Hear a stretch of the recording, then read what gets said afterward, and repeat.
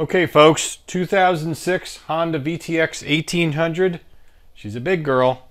Customer states that a Honda dealer did some work on it. Now it's got some engine noise. Let's check it out right now.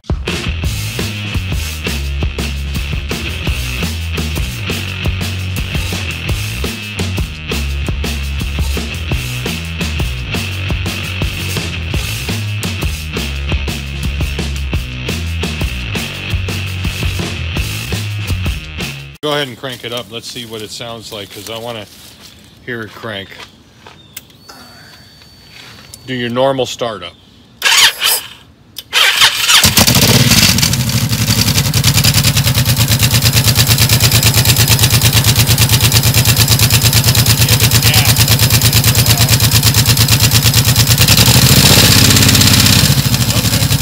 Good, but they adjusted the rear.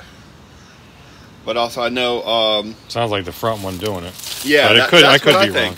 That's what I think too. It sounds like it's coming from the front, but they insisted on saying it was a gasket, the exhaust gaskets, which those should be new. Well, we'll see about that. Yeah. But the thing is, that is true. A lot of times, an exhaust can sound exactly like a valve clearance issue, but you know, we'll have to look into that. Yeah, it cranks good. That's good. So, all right. So the clip just before this was a quick one of it running when I went to pick it up. Customer doesn't have a way to bring it over. I didn't want him to ride it because the way he described it on the telly was that it's got an engine knock. Now, more on that here in a second. Let's do a quick walk around, show you some different stuff. This bike is a 2006, as I said before. You can tell that because it says 2006. And, and of course, you know, it's in okay shape. The customer said that he picked it up from a pawn shop. I don't remember how long ago that was. And that location, or that organization, whatever you want to call it, that business picked it up from the estate of whoever owned it. Somebody died. It was sitting for a couple of years, etc., etc. Same old story. This is a fuel-injected bike, which typically I don't work on because fuel injection, usually I can't read the ECUs or anything. But since we're not really dealing with a fuel system problem, we're gonna work on it. All right. So he dropped it on the left side, apparently in his yard or something, and bent this up. He said he had it bent back out, but it's still bent a little bit. That's probably where this happened. Yeah. These got cut off. Probably, you know, he said he cut them off for, I don't know, some reason. And then the rest of it, you know, it is what it is. Mileage-wise, not bad. It's like, what is that, 6,400 and change miles on it? So it's got low mileage. So the story is that he took it into a local Honda dealer. And I'm not going to say the dealer's name. And then I don't remember the reason why he brought it in. It may have been just a feature, you know, a thing of maintenance he was doing. You know, he was just trying to bring it in for maintaining it. I don't know. So he said that he wanted them to do a valve clearance check and adjustment and replace the exhaust gaskets. I'm assuming they're O-rings, just like the crush gaskets on the exhaust. And so he had them do that, and he said he picked up the bike and it sounded fine, ran fine, but very shortly thereafter it started to make a lot of engine noise, like clackety clack clack clack type noise. Now he swears that before that he brought it to a different independent, and this was probably weeks or months before that, and had an oil change done, and he said that after the oil change he heard an engine knock. Now I asked him if the oil light, or the oil may have been low and the oil light didn't go out. He goes, no, the oil light's been going out and so forth. We're going to check the oil level here in a second. The oil light was going out for us, so I didn't worry about it when I picked it up. So it's obviously got oil pressure. And we only ran it, like I said, for a very short period of time, which was in the clip before, like I said, because it is making a lot of noise. So the noise, in my opinion, is top end, and it seems to be coming from the front jug more than the rear. Now, the Honda dealer allegedly said that the front valves didn't need any adjustment. the rears only. So I don't know why that'd be the case, and I'm not sure if these are loose or not. We're going to find out, because the Honda manual says you got to pull the exhaust off to do the valve clearance check, because you got to get this cover off, and then there's a plug on this side to take out, and then you can get at the crank bolt, and that's how you turn it clockwise to clock it. You know, bar the motor over manually to clock it for the appropriate valve clearance checking. So my initial thought was, when I talked to him on the phone yesterday, or whenever that was, that maybe they didn't turn the engine correctly in the clockwise direction. Maybe they forced it backwards and perhaps it jumped a tooth or something. I don't know.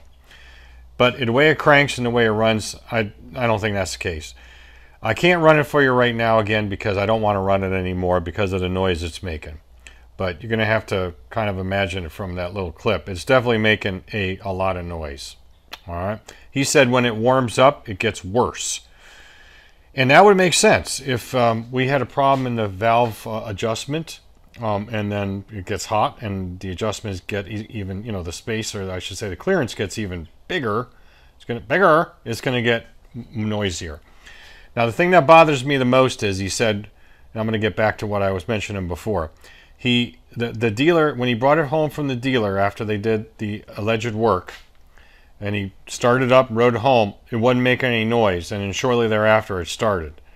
And that kind of bothers me, because that is suggestive that they did adjust the valves, some of them, being that these are stem and nut adjusters. You can see one of the adjuster doors or ports right up in here. We're going to have to take off to get in there to check the exhaust on the front jug. Maybe they didn't tighten the nuts and they loosened up, and hopefully didn't loosen up all the way, and they're not where they're supposed to be, or they're not where they're not supposed to be, rather. So yeah, we're gonna have to figure that out. So according to the service manual, what you have to do on this is to get, you know, do the job properly, is fuel tank. You gotta loosen up a couple of doodads here and there which are inconsequential, and then remove the exhaust probably to get this off. Right. He said that the dealer was supposed to, as I said before, change out these exhaust gaskets. I want to see if that's the case. It's going to be air apparent if it's not, because the ones in there will be all smoked, and the ones in here will be fresh. So we'll take a look at those. I think we will pull the most of it, if not all of it, off, and then take a look. So anyway, let me get you set up in the stand, but actually let me show you this side first, and then I meant to do a complete walk around. Of course, I get distracted. Don't know how this happened. He doesn't remember. Maybe it was existing. And, you know, overall, it's not terrible. But, you know, it's been sitting outside. It's got some corrosion to it. He said he had the brakes done. The brakes are definitely not dragging. They seem to work okay. Now, naturally, when we do this job, we're going to do some other stuff too. We're going to verify the fluids. We're going to check the coolant level. We're going to do our normal due diligence. So now let's set you up in the stand, and we'll go ahead and get this tank off, and then we'll get into it and see what we got. Okie doke. Exhaust is off, obviously. That was kind of a pain in the ass because of the heat shield around the front exhaust. You have to kind of bend it out of the way to get at these studs. And I'm not 100% certain that they actually took this exhaust off. I'm seeing evidence that they may not have done that, which leads me to believe that they probably didn't take this off either, and maybe they just got in here to the point where they could get these covers off, assuming that they did. And I haven't looked at the exhaust gasket yet. I probably should do that, and maybe bumped it around and guessed at where it was, estimated. I don't know, because just not seeing a lot of evidence. There's a lot of frozen stuff in here. Anyway, PCV valve's out of the way. I think I mentioned that. The rear coil, I'm just going to move around as necessary. I marked it as far as where the wires go so I don't screw it up. You know how good I am at doing that. Let's take a look in here. No, they may have actually done that. Yeah, these don't look too old. Possible that is a newer exhaust gasket. It's not even fully crushed. Possible. Remember, this was a couple months ago. Now, he says he hasn't run it much, but who knows? Well, that doesn't look bad. We're going to reuse that. Take a look at the rear one. Ugh. Yeah, and there's still a little grease around it. where you'd stick them in place. So I would say they did do this. So maybe I am wrong. Maybe I'm rushing to judgment. I'm sorry, Mr. Dealer. I didn't want to doubt you. So anyway, yeah, they may have done that. So I stand corrected. I mean, I'm usually not wrong, except most of the time. So here we go. This is nice and tight. We'll leave that. And let's see, what are we going to do now? Oh yeah, I'm going to take this cover off, and we'll get at that plug that's down in there. It's a standard type of plug that you see on the sides of engines when they're not covered with covers like this. And then we'll pull the covers off the valve clearance, you know, the tappets, whatever you want to call them, the stem and nuts. And then we can start barning around. If we do the front cylinder first, for example, we'll watch the intake valves open and then, I'm sorry, yeah, open and close. That means we're up on the compression stroke. And then we'll bring it up to the appropriate number. Then we know we're at top dead center. Markings on that relate to the compression stroke on this. And same for the rear one.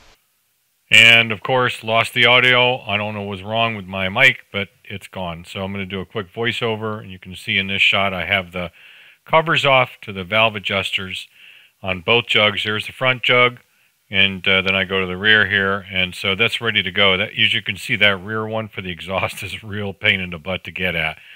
But once you displace all the crap around it, it isn't too bad ultimately. There's a bad ground on this ground wire that goes for the, it actually mounts where the coil mounts, so we'll go ahead and fix that. And the, you know, the connectors that go on the actual coil are a little bit loose, so we'll fix that as well.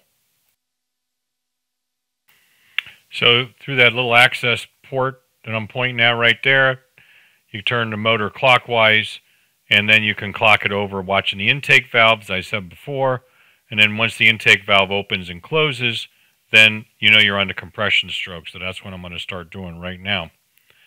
And again, it's clockwise rotation.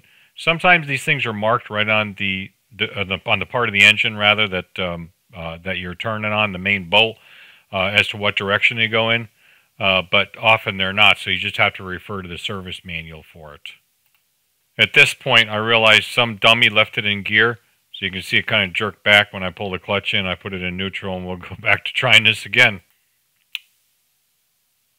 So we'll get her over with the intake valves just opening and closing, and then once I see them close, I'm going to go downstairs there where the wrench is and look through that hole next to the socket like I'm doing right here, and I'm going to line up the marks. It's virtually impossible to show you the marks on camera. They're very faint on this particular bike, but you get my drift on this. In this particular case, it is listed as FT for the front top dead center and RT for the rear top dead center. There's a small groove or line that's kind of machined into the threads of that cap. That's what I pointed at. That is your mark on the engine case to line the FT or the RT up with on this particular bike. Other bikes have a similar feature to do that as well. You can double check you're in the right place because you should have loose valves at this point. There should be a little movement on the valves when you lift the rockers, which there is on this. If it's not, it's either one of two things. You got to clock to 180 degrees off, or the valves are really tight as they sit. On this bike, there is one exhaust valve and two intake valves. So that's the one adjuster, the stem end out adjuster for that exhaust valve on the front jug. And you can see it's pretty tight in there. It's going to be hard to get in there and adjust it, or check it, I should say, with a feeler gauge.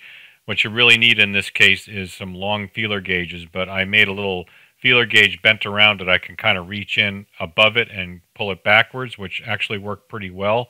But I come up with another option for the exhaust valves using a piece of brass shim stock that I have laying around, which I'll show you in a minute, that just so happens to be 12.5 thou, which is really close to the 13 thou that is the clearance on the exhaust valves.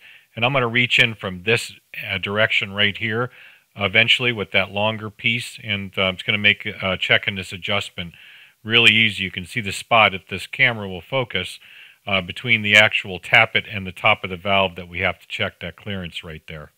Next clip, we do get audio back. Alright folks, here's where we're at. I wish I could have shown you this, but I can't even hardly get in here myself, so I'll show you what I did essentially. I remembered I had this brass that I found up north in my Great Northeast adventure. That was my dad's apparently. It's a sheet of brass, and I thought, I wonder what the thickness of this is. Remember the exhaust valve is 13,000. That's the hardest one to get. So you really got to kind of reach in from the other side with like a long feeler gauge. So I took a Starrett 1-inch mic and just put it where it was just dragging, like you'd feel when you're doing a valve clearance. And like 12.5 thou. The tolerance is plus or minus 1. So what I ended up doing was I adjusted, because both exhausts were a little tight. So I adjusted both exhausts, so this was just a little on the loose side. Tightened it up, and then verified with my Benty guy coming back in, which is the 13, which goes in just about right. Yep, nice feel to it, you know, considering I'm feeling it through a pair of vice grips, but still I can get in there and do that. So we have a plus or minus 1 thou tolerance anyway, so I'm convinced these are good now. So I'm going to double check all of them because the intakes did not need to be adjusted. I'll make sure that the nuts are tight on the stems, and including the 2 exhausts that I did.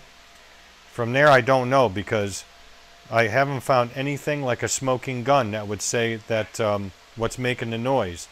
Now one thing I am going to check is I'm going to make sure the spark plugs are tight. They're behind these caps apparently.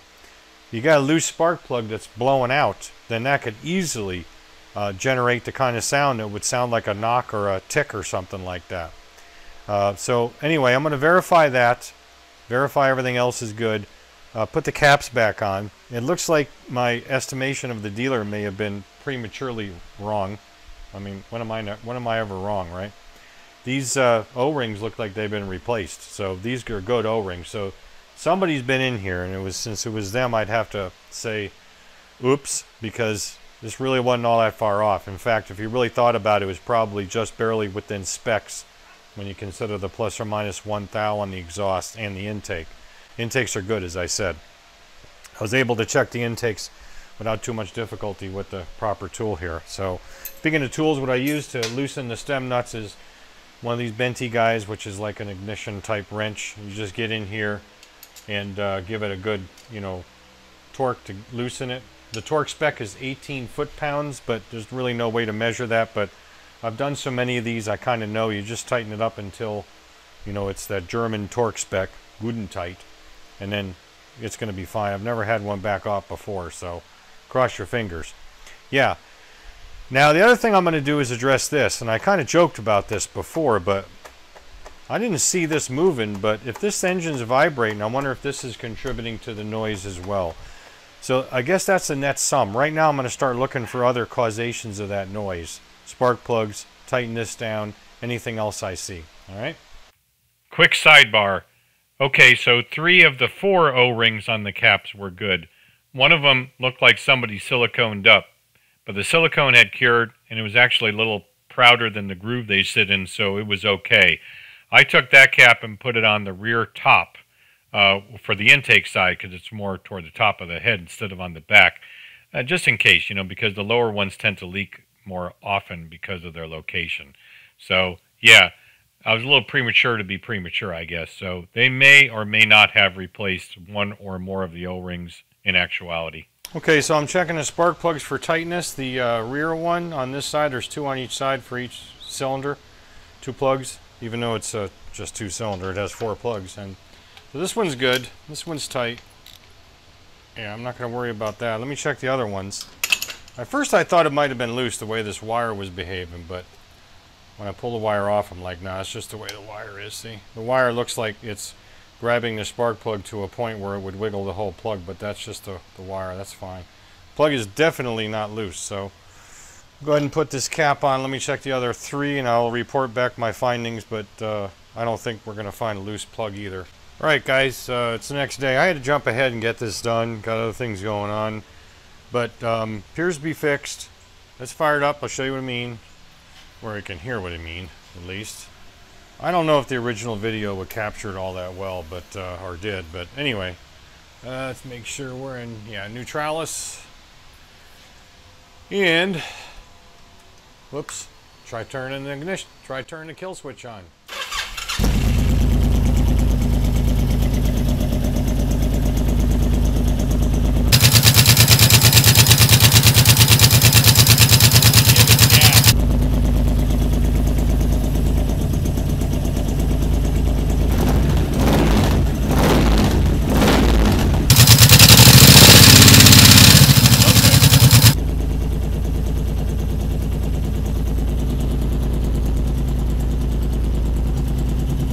Quiet now.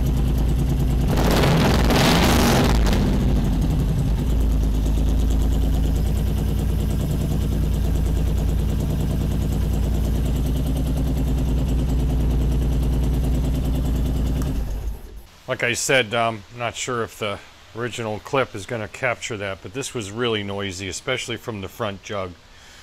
Alright, so this is what I found. I think this was a combination of issues. Not necessarily the valve clearance, because although I did double check that as you saw, and the exhaust did need a little bit of tweaking, they weren't excessive. They were actually a little on the tight side, excessively loose I should say. They were slightly on the tight side, and it may have been not even a thou, it probably was within spec, but I adjusted them anyway. I double triple checked that all the stem nuts were nice and tight. Of course there's only 6, there's 3 on the front, 3 in the back, and then put all back together this morning. Remember, this was loose. I took the cover off and I was worried that one of those bolts had fallen off and hopefully not gone anywhere, but there's a rubber trim ring or sealing ring that goes over a groove or a section that those 3 cap bolts hold this to the car body adapter in there, and so that wouldn't have happened anyway, but they were loose, so I took them out, Loctited them with Loctite glue, put them back in, torqued them up, all good. So the main problem I think was, as the customer had suggested, exhaust gaskets. Now he wanted me to put new ones in, and I think the dealer, as I indicated earlier in the video, did that because they really don't look all that trashed. The one that came out of here was a little bit more, you know, collapsed or compressed, smashed, than the one that came out of here. Remember, this is where the noise was. So when I went to put this back together, what I took a look was, when I took it apart, 2 of the studs came out with the nuts. Not the threads, I mean they unthreaded normally. The threads are fine. So the stud here and the stud there. That's because the cap bolts are, or were, frozen to the studs on those 2. So I unfroze those and cleaned them up and got them ready to reinstall, and then put the studs back in. I don't Loctite the studs in. I never do that because you can run into problems in the future. But I tightened them up real good, and when I got prepared to put the exhaust back on, I figured that since this is an aftermarket exhaust, there may be a little manufacturing variance as far as those shoulders that push up against the sealing surface on the pipe itself to the exhaust donuts. Maybe it's a little thinner, because what was happening was these cap bolts were bottoming, so you really couldn't get a good torque on these. So the solution was, I added 2 washers, 2 8mm washers to each one. I wanted to use little spacers, but I don't have any. I didn't want to take time to make them. Washers are fine. They're stainless anyway, so that's all good. 2 washers, 2 washers, and I could feel it pull up nice. Because when you pull these up, you should feel it smash. Kind of like when you put a new spark plug in, when it seats the crush gasket, then it goes a little bit further, and you're like almost thinking it's stripping, but it's not. It's just crushing that crush gasket, and then it seats down. Well, that's what these ultimately did. So that's that. I think that was the main problem. The other problem was, remember I was talking about checking the spark plugs to make sure that they weren't loose, which they are not loose. Over on this side, for the front jug, remember there's 2 plugs on each side. I pulled this cover off, and the plug cap was barely on the plug. So it was definitely not touching the top of the spark plug. I would estimate probably that much of a gap. Now I'm telling you right now that that would make a really snappy crack sound, because even with a cover and even with the rubber around the spark plug, that's a lot of noise because that's arcing. It's arcing. So if it's doing that, plus the leaking exhaust, plus maybe a little bit of the valves, I don't know. I think several things were adding up to give the noise, and you know, we got it taken care of. So I was pretty confident we'd be able to do that, and so we did. Now the other problem I had with this was, you know, these forward controls are aftermarket. Whoa, almost dropped you. And this one, oh my God, somebody really buggered this one up. That one in there. You can see I have a washer. I couldn't remake the spacers for that. The spacers are not right, but I put some washers in to help seat it, and the threads were completely botched on this top one. That goes into a tube, so there's no behind to get to like the bottom one you can put a nut on. Somebody completely wallered it out with a drill bit and tried to run a tap in there, and it was terrible. It just wouldn't hold. Luckily, I was able to get a time cert in. I have 10mm time certs, you know, the 10125s. It wasn't a great thread, but I got some threads deeper in. Used the counterbore tool that comes with the time certs. Went a little bit deeper than I normally do, you know, deep as I could. And then used an extra long time cert. And then put some time cert red Loctite and drove that sucker in with the time cert driving tool. And when that goes all the way through, it actually spreads the back side of that time cert a little bit to kind of capture wherever it's going into. And that seems to hold pretty well. So I just used a regular cap screw. Well, this is actually a hardened one, cap bolt rather, and a washer. And this is the original bolt for the bottom. You have to have a spacer on it because it's too long, otherwise the nut will bottom on the edge of the threads. It's cobbled together is what I'm trying to get to here.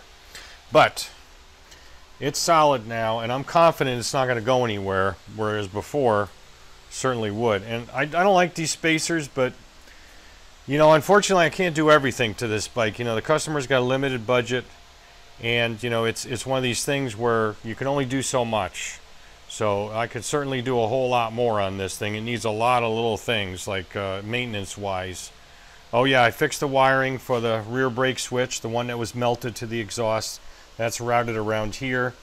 The wire was long enough, so I just cut the bad section out after I removed the shielding. This rubber shielding is more for heat than anything else. And then I soldered and taped them, and then used some liquid electrical tape over the top of that, then taped it again, and then put some more of this on, and then taped over that. So it's pretty sealed up. It ain't going anywhere. As far as moving or letting fluid in, the brakes work. The brake lights rather work fine for the front and the rear now, which they didn't before. This was all bent up, so I bent that back, and so she's ready to go. So yeah, that's where we're at, and that's the story, and I'm sticking to it. But you know, yeah, like I said, I would like to do more on these. You know how a perfectionist I am, but you know, like I said, customer budget, and we got other stuff to deal with here and get into.